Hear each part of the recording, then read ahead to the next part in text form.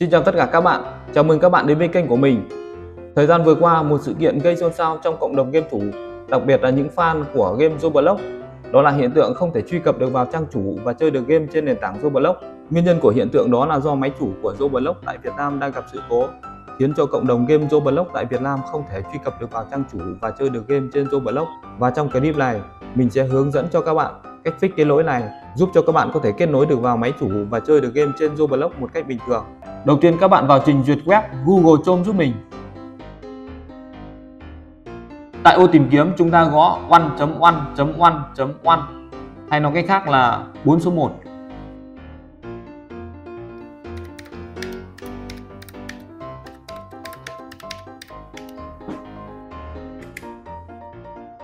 Nó sẽ ra ngay một cái trang web 1.1.1.1. Tại đây các bạn xem máy tính của các bạn đang sử dụng hệ điều hành nào thì các bạn chọn hệ điều hành tương ứng với những cái hệ điều hành ở bên dưới này. Gồm có App Store, Google Play, macOS, Windows và Linux. Như máy tính của mình đang sử dụng hệ điều hành Windows, vì thế cho nên mình sẽ chọn phiên bản dành cho hệ điều hành Windows. Mình sẽ nhấn vào đây.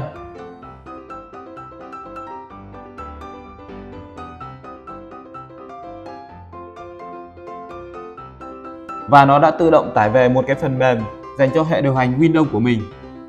Mình sẽ kích vào đây. Đây là cái phần mềm mà máy tính vừa mới tải về. Mình sẽ kích vào đó. Nó đang tiến hành cài đặt cái phần mềm đổi VPN này. Mình sẽ chọn vào link, chọn vào Install. Đợi một chút để cho nó cài đặt. Mình sẽ nhấn chọn vào Finish. Vậy là xong. Sau khi cài đặt xong, phần mềm đó đã được ẩn dưới thanh tab 3 ở góc dưới bên phải màn hình. Và mình sẽ kích vào đây. Đây là phần mềm WARP. Mình sẽ kích vào nó. Chọn vào Access. Nó đang hiển thị trạng thái là Disconnect. Mình sẽ kích vào đây để bật nó lên.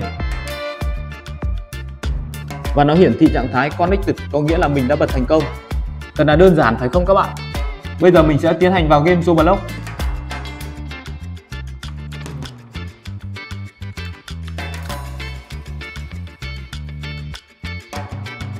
Mình đã vào được trang chủ của game Roblox. Bây giờ mình sẽ tiến hành đăng nhập vào game Roblox.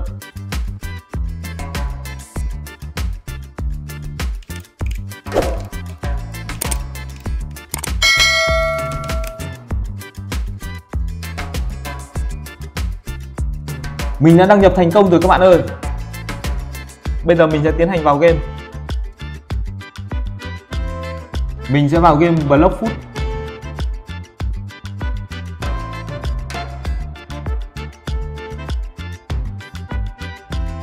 Nếu như máy của các bạn đã cài đặt sẵn game rồi thì các bạn chỉ cần nhấn vào mở Roblox Game Clan. Còn máy của các bạn mà chưa cài đặt game thì các bạn có thể nhấn vào tải xuống và cài đặt Roblox. Trong trường hợp này máy của mình đã cài đặt sẵn game rồi thì mình sẽ nhấn vào mở Roblox Game Clan. Đợi một chút để cho nó khởi động game.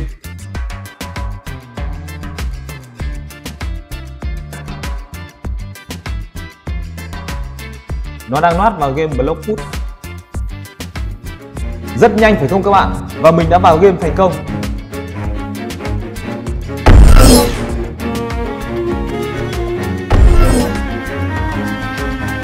Trong một số trường hợp nếu như các bạn vẫn không thể vào được game thì các bạn tiến hành làm như sau.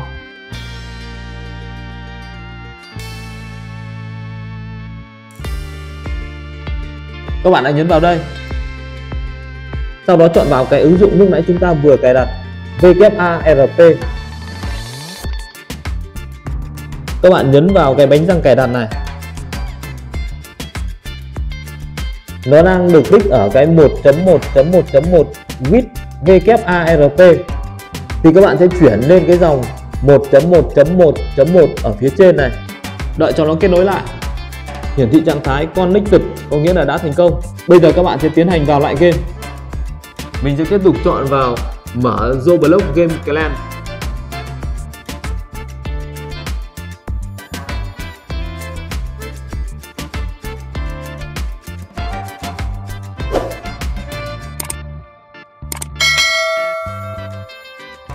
Vào được game rồi các bạn ơi.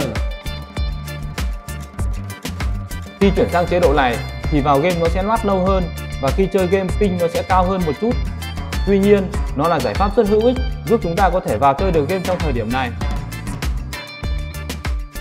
Và bây giờ mình sẽ tiến hành fix lỗi ở trên điện thoại. Mình sẽ vào game Roblox.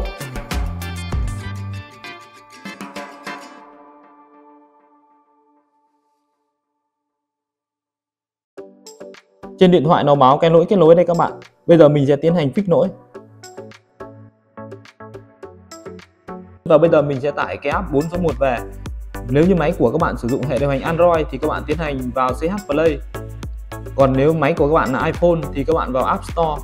Trong trường hợp này máy của mình sử dụng hệ điều hành Android, vì thế cho nên mình sẽ vào CH Play. Trong ô tìm kiếm mình sẽ gõ 4.1.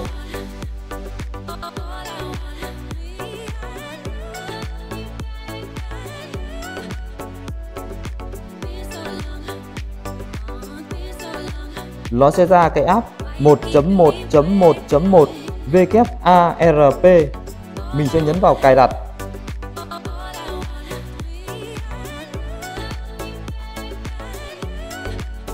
Đợi một chút để cho nó tiến hành cài đặt. Nó đã tiến hành tải về và cài đặt xong. Bây giờ mình sẽ ấn vào mở.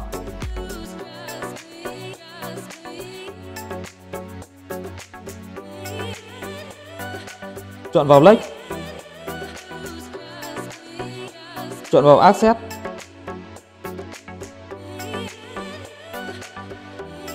Chọn vào Install VPN Profile. Chọn vào OK.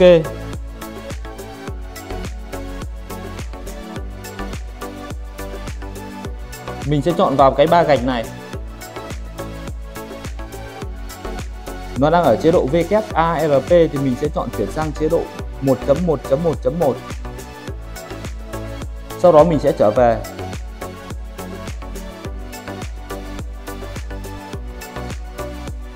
Chọn vào đây để bật nó lên.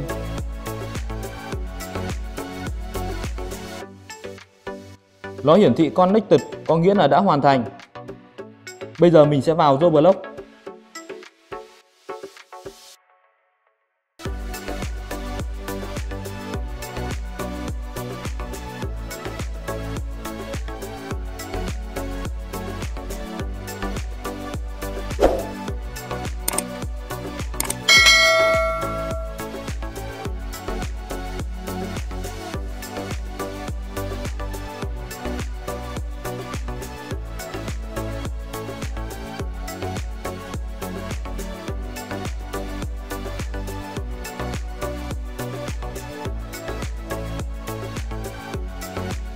Vào được game rồi các bạn ơi.